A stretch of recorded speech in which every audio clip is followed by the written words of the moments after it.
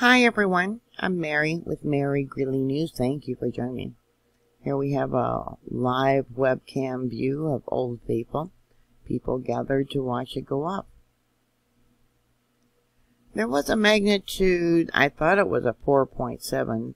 I believe it was downgraded to a magnitude 4.1 earthquake near Stanley, Idaho. The numbers are still going up.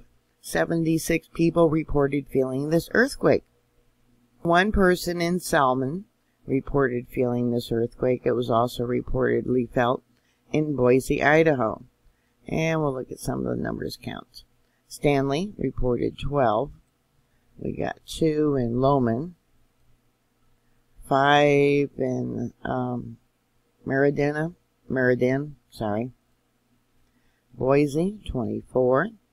3 there, and Ketchum was 5, and 3 more in that location. I'm pretty sure it was originally a 4.7. Here we got 4.45, 4.34, another 4.34, another 4.45. They decided on a 4.1. And we got a 4.06, 4.01, 4.28, 4.44, 4.23, 4.17, 4.15, etc. There's only 3 felt reports on EMSE. They too had it higher, but I noticed when they downgrade earthquakes on USGS EMC, or EMSC often follows suit. This report here says it was a quick jolt, short duration.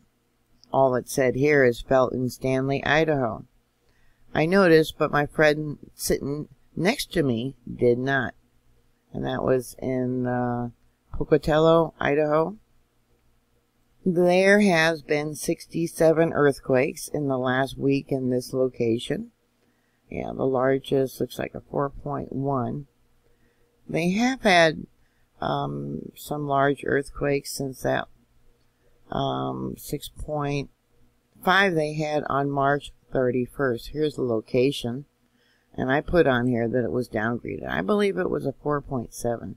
How many others saw that as a 4.7?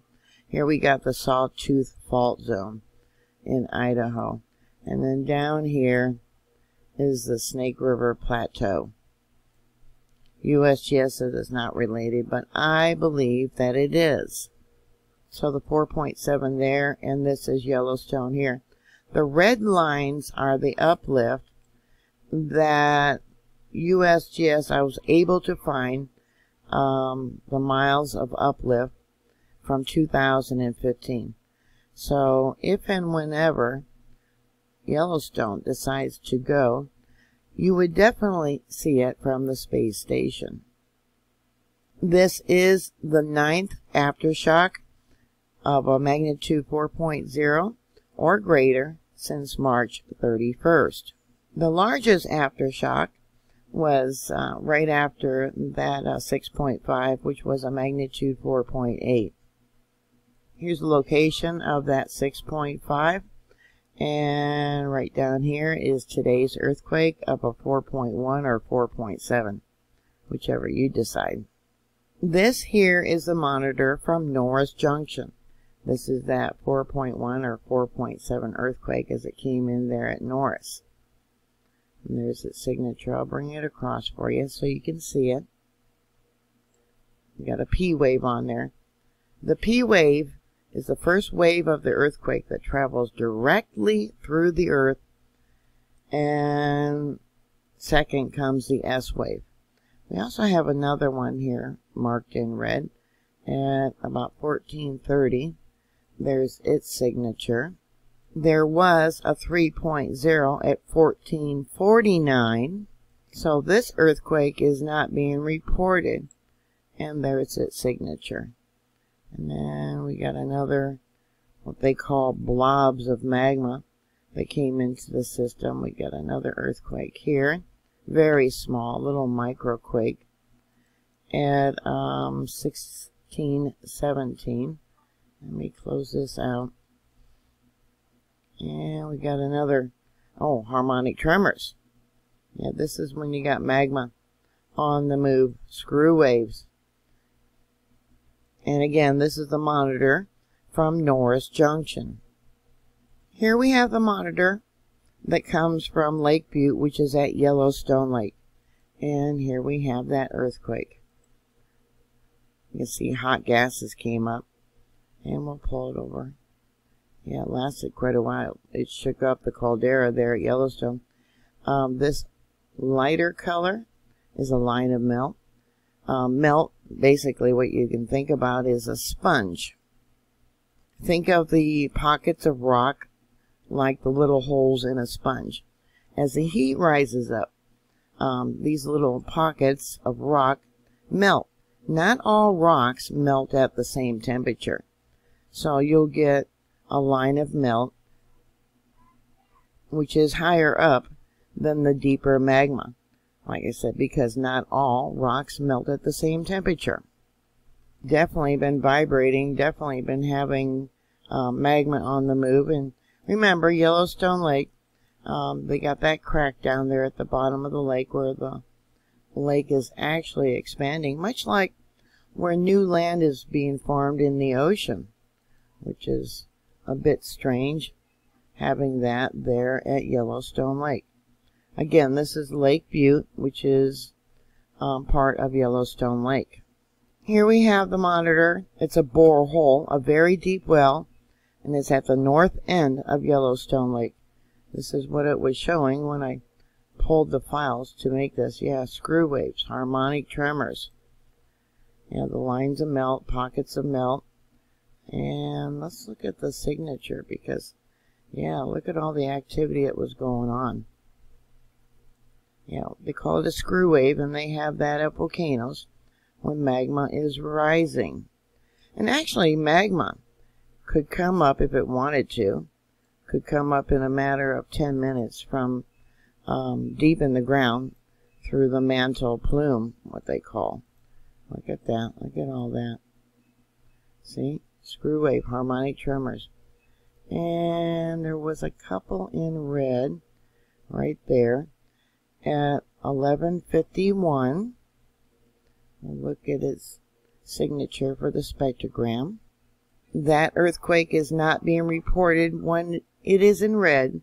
The computer does that. That means the computer registered an earthquake, and it's a signal for the geologist, the scientist, to come in and review it. We've got another one in red. It's probably right there at 12:05. Also not being reported. And let's go up over here.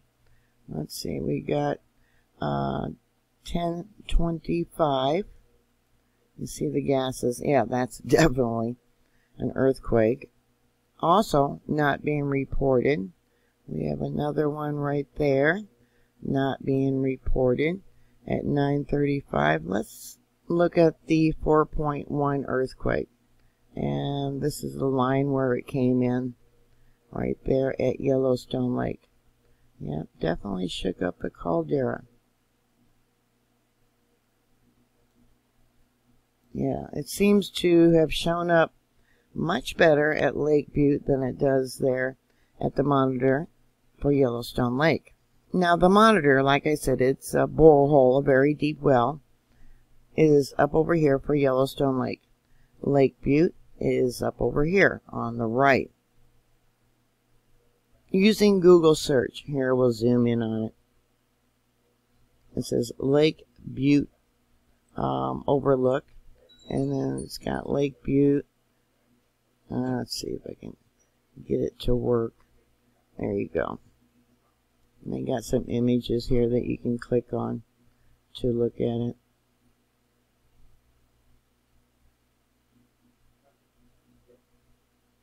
So somewhere over here, that's where the other monitor is at.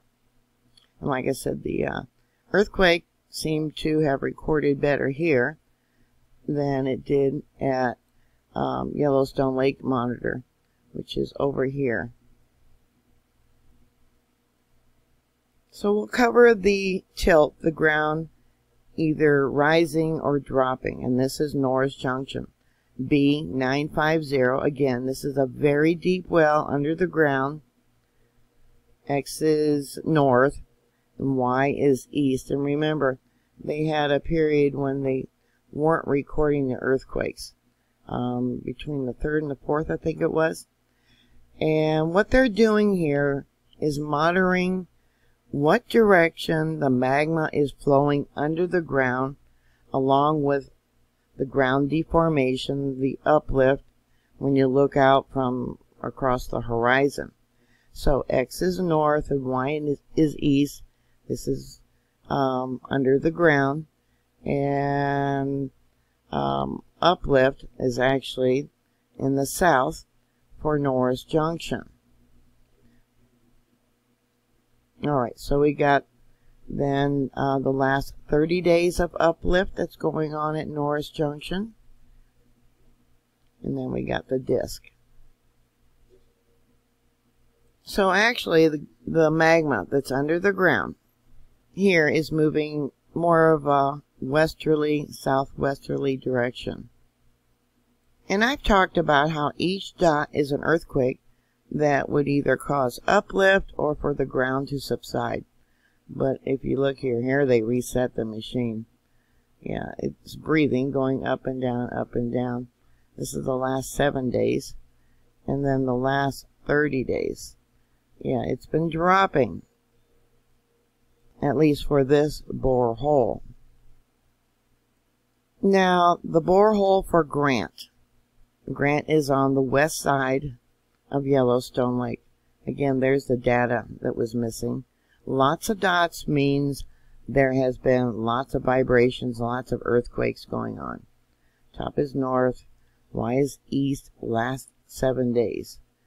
And the magma is flowing under the ground north, and also the ground is rising in the north. Last 7 days. Lots of earthquakes. And then we got the last 30 days.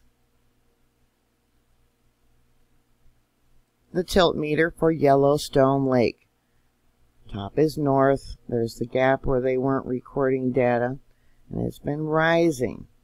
This is at the northern end of the lake. Y is east. And the magma here is flowing east under the ground, more so.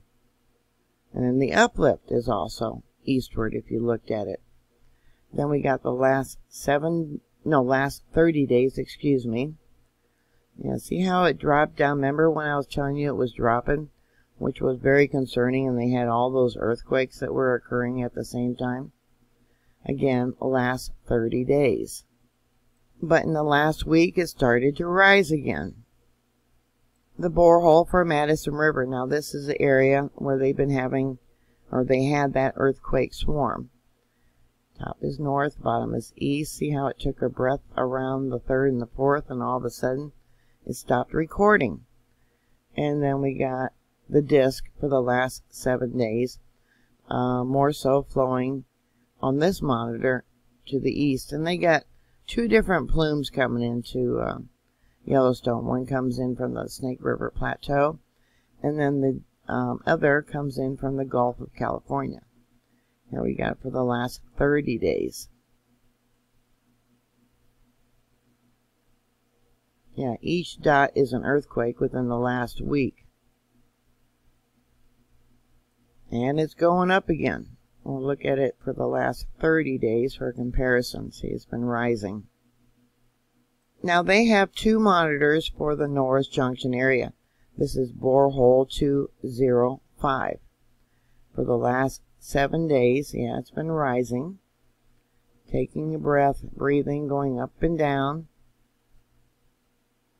And there's so many earthquakes, yeah, it just ends up looking like a big blob on the disk.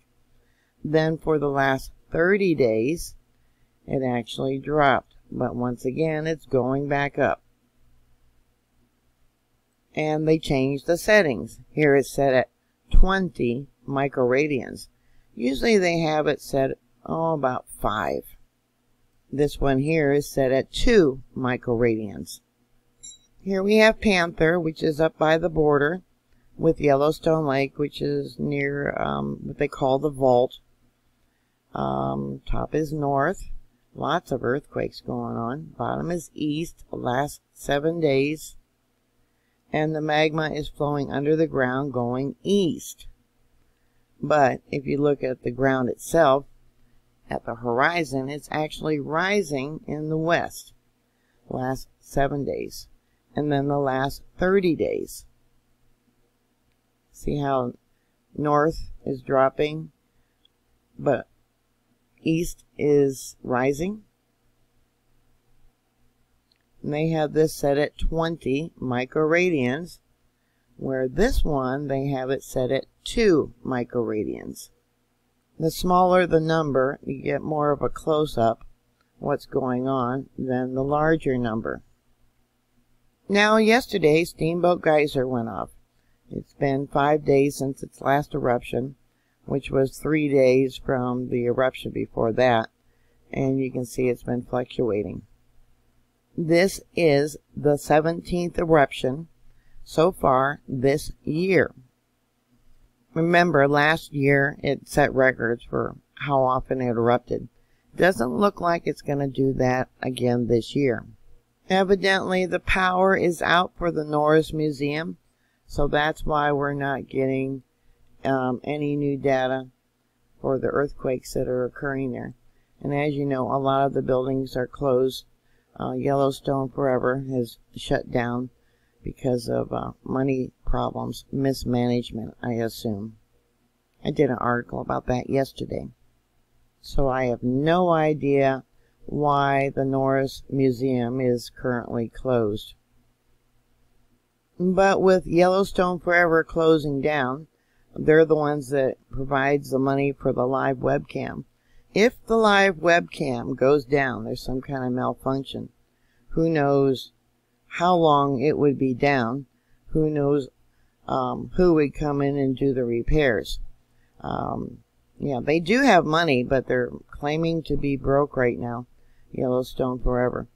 Looks like we got a little buffalo right now. So that's all I have for you right now. Any thoughts or comments or questions, please put it down below. Thank you for subscribing. Thank you very much for your support. Please stay safe, and I'll talk to you later. God bless you. Bye.